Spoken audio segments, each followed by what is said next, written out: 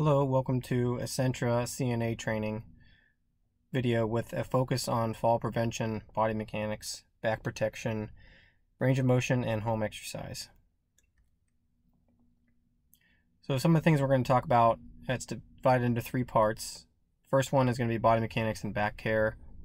The second part will be just a review of bathroom equipment and some transfers.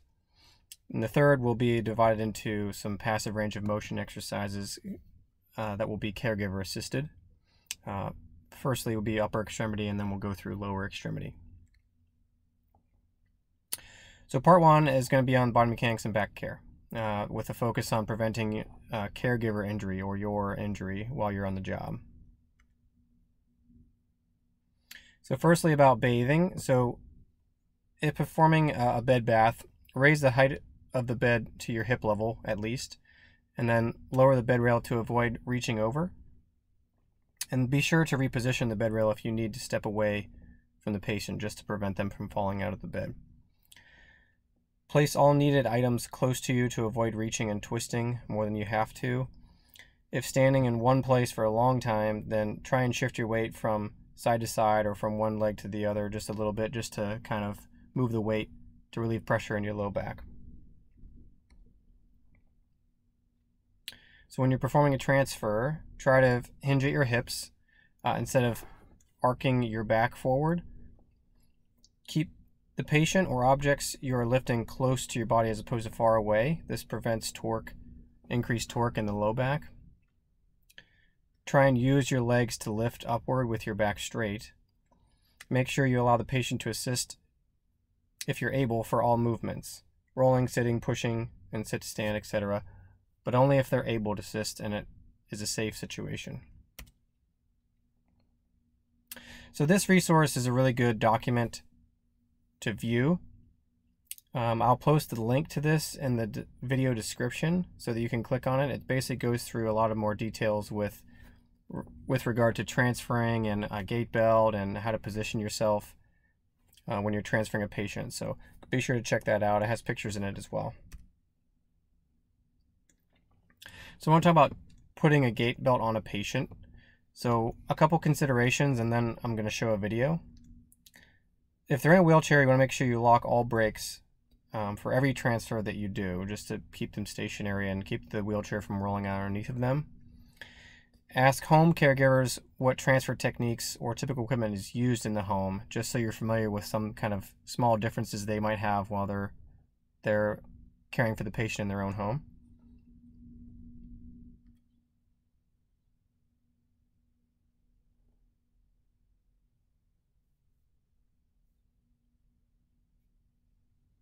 Hello, we are student physical therapists at Lynchburg College, and we will be demonstrating how to apply a safety belt correctly and how to properly use it with transfer and gait.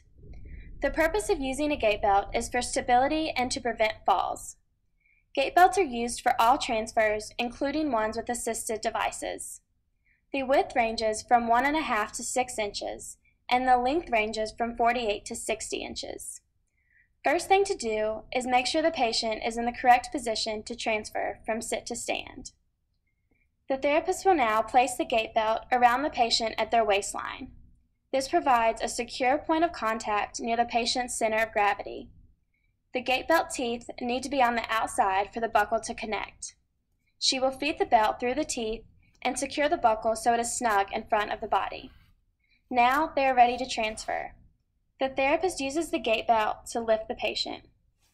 The gait belt has probably loosened as standing, so the therapist will need to tighten before taking any steps, as well as taking vitals of the patient. The therapist will place one hand under the gait belt in the center of the back. No matter where the therapist is guarding, the hand placement will still be to cusp under. Now taking a few steps, she will walk almost hip to hip with the patient for a more secure feeling and for stability. If the patient has a weaker side, that will be the side the therapist is on. As the patient sits, the therapist will use the belt to guide a controlled sit. To properly remove the gait belt, unbuckle first and remove gently to prevent breaking of the skin.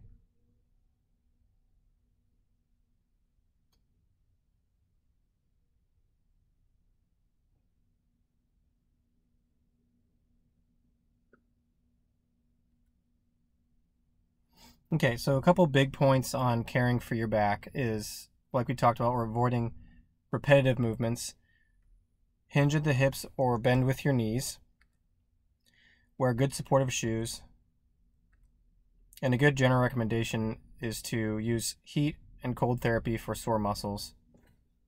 And when you're doing that, you can use a heat or ice pack to the affected area for 20 minutes at a time and try not to put it directly on the skin. So a couple stretches and exercises for your back. So there'll be some pictures and diagrams in here that you can use for reference. So first, the stretches. So top to bottom, the first is a prayer stretch. So this is kind of kneeling, pushing your chest towards the floor and reaching over your head at the same time. The next one is lower trunk rotation, so lying on your back, keeping your feet together with your knees bent, and then rotating your knees, letting them fall to either side. The next one is single knee to chest. So with a hand behind one knee, pull the knee towards the chest until a comfortable stretch is felt in the lower back, and then you can repeat on the other side. The next one is double knee to chest, which is the same as what I just mentioned, except pulling both knees at the same time towards the chest. The bottom one is a pelvic tilt, where you lay on your back with your knees bent, and your low back should have an arc in it. Basically, you're trying to tighten up your stomach muscles and flatten out your low back into the floor. So next, a couple core strengthening exercises for stability of the low back. So some of these are pretty basic, but top left is a standing hamstring stretch. The one underneath of that is quadruped arm leg raise. So all fours and then an alternating arm and leg will be extended out at a time, and then you would switch. Below that is a gluteal stretch. So same position as some of the stretches, on your back with your knees bent, but then crossing one foot over the opposite knee and pulling your legs up to stretch the glute. The right hand side shows some mobility exercises for the low back and the core. One of them is the pelvic tilt, which we just talked about on the stretching side. Cat camel at the top is basically on all fours, and you're basically arching your back up and then downward. Curl ups, which is like a sit-up except for only your shoulders are coming off the floor. An extension exercise is essentially laying face down and then only using your elbows or your hands to kind of lift your shoulders up into an arched position. And then a side plank, which is on one arm and your lower extremities on your side, and then using the hip and the core to lift your hips up off of the floor. Most importantly is if you actually feel like you are injured or are experiencing serious pain, make sure that you seek professional advice or see a physical therapist with any of these exercises or stretches. So a little bit about preventing patient falls. Have the patient wear non-slip footwear. If there's a gait belt in the home or in the room, please make sure to use it. Another one is to turn lights on if the lighting is low, or if they have a night light, request that they use it or plug it in for them. The next one is ensure there are clear paths and free of clutter. This means magazines, newspapers, shoes, boxes, pillows that can be on the floor, clothes, all these things the patient can trip over. If when they do stand up, a good point is to ask them if they feel dizzy. If they do feel dizzy, then they may need to sit back down until the dizziness passes. Okay, part 2 is with regard to bathroom equipment and transfers. So in the bathroom, patients may have grab bars. Grab bars have to be securely mounted to studs in the wall if they're drilled in. Do not let patients pull on towel bars or anything like that that's not securely fastened. Suction cup grab bars always have to be tested prior to use.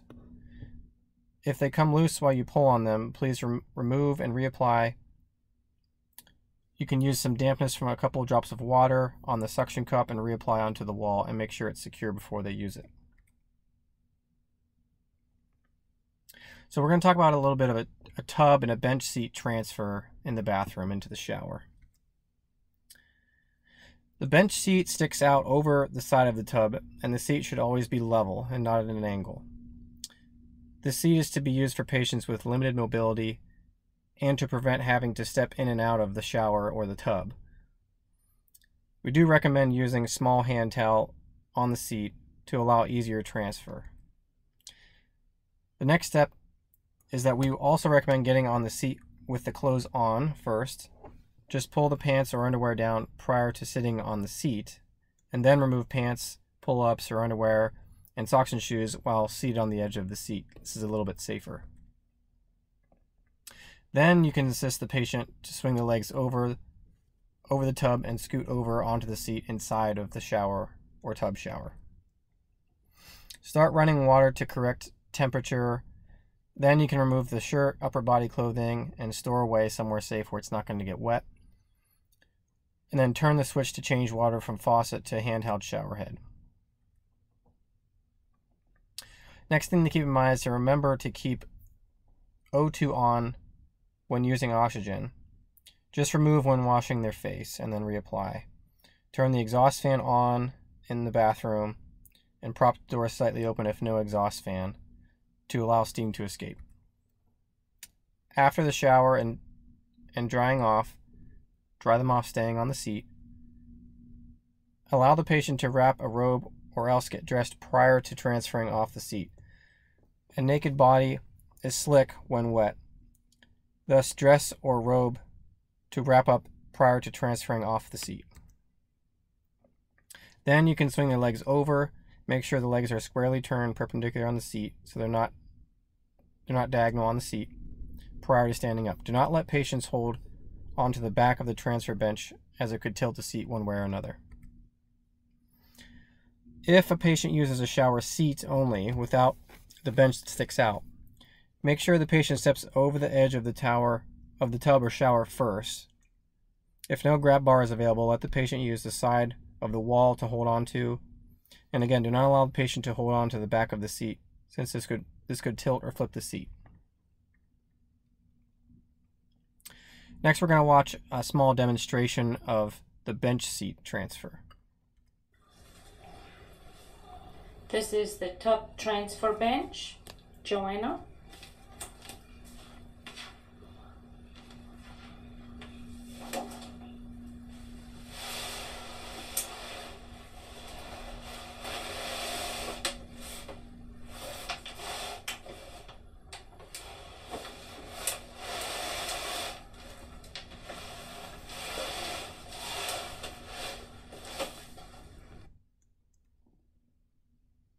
Next is a small video with a demonstration of just the shower seat transfer.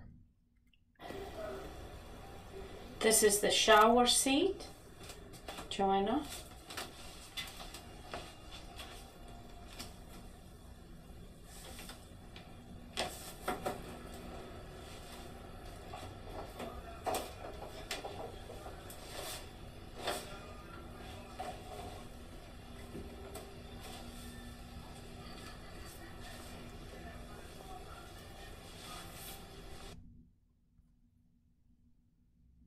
So a couple other pieces that might be important in the bathtub or the shower. A rubber mat inside the tub or shower, non-skid strips inside of the shower, or else the use of non-skid rubber mats is always recommended inside of the tub to decrease how slippery their foot placement can be. A non-skid mat on the outside of the shower tub. Throw rugs could pose a fall risk. However, non-skid mat on the outside of the tub is recommended after the shower to help absorb any possible water spills and reduce the risk of slipping when transferring out of the shower tub. Handheld shower head. This is especially useful to reach all areas easily without needing to stand up, turn around, and so forth. Shower curtain. Inside curtain liner can be used to tuck underneath the patient's leg or thigh to keep water from splashing out. Some toilet equipment. Bedside commode is often used inside of the tub shower as a seat or over the top of the toilet with the bucket removed. Otherwise, you might see a raised toilet seat with or without rails that are used over the commode. Be sure this fits securely on the commode and does not shift or move when the patient sits down or stands up. Bedside commodes, as well as a seat over toilet, can tilt if used incorrectly. Be sure the patient has both hands on the rails of the seat when pushing up or sitting down. Walker, canes, and wheelchairs. Be sure to use a cane or a walker or wheelchair to get the patient safely into the bathroom. Make sure you check the care plan for specific instructions if the PT or OT or any other healthcare personnel has made any notes in there if you're not sure. Be mindful that the patient might be weaker after the shower or bath and might need the wheelchair close by or rest on a seat commode to regain strength. Make sure patients that have a back brace, a neck brace, or an AFO, or a sling, etc. get that back on after the shower or dressing. Please contact your PT or OT for specific instructions on braces and so forth. Some adaptive equipment for dressing. The patient may have a hip kit, which is a reacher, a stockade, or a long handle sponge, or a shoehorn, or part of it for dressing and bathing. In home health specifically, the OT will instruct the patient on how to use this. This will allow the patient to do for themselves what they can and to use equipment if already trained by the OT. Also in home health, the real goal is for the family and patient to be able to take a bath and shower. Make sure the family is available to assist and that they know how much assistance the patient might need when they're doing it. This is just a picture of some of the top is one of the sponges. The next one down is kind of a grab tool. And the next one is the shoehorn, and the stockade is at the bottom. Some things you might see patients having in their room or in their home. Another important thing is pressure prevention for skincare. It's recommended to change position every 2 hours during the day when they're not napping. At night, we recommend the side lying position be alternated with supine or laying on their back to reduce pressure on the sacrum, the low back, and the buttocks. When positioning in the wheelchair, the hips should be scooted back all the way in the chair or the recliner. If the seat is tilted, as most recliners are, use a pillow to prop behind the back to maintain a more upright position and a 90-degree angle between the hips and the back. Use pillow props under the calves so that you can float the heels up in the bed or when reclined in the recliner. We're going to watch a short video on pressure prevention in the recliner in the seated position. Positioning demonstration. Most recliners do not have a 90-degree back to hip angle. We use a pillow behind the back, pillow under the legs to float the heels.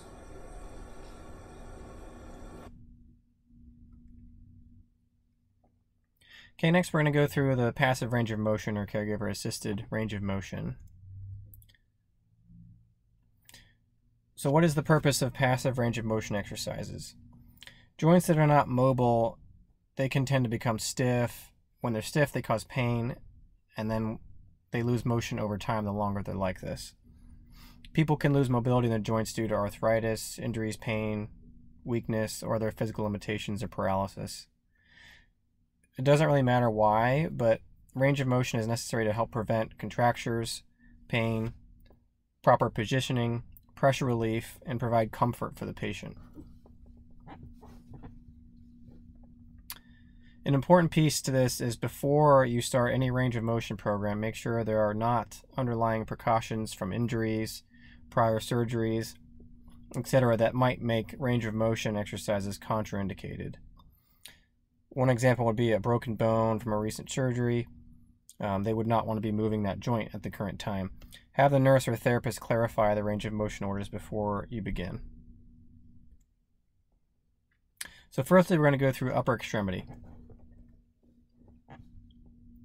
So shoulder flexion, gently support the patient's arm at the elbow and the wrist.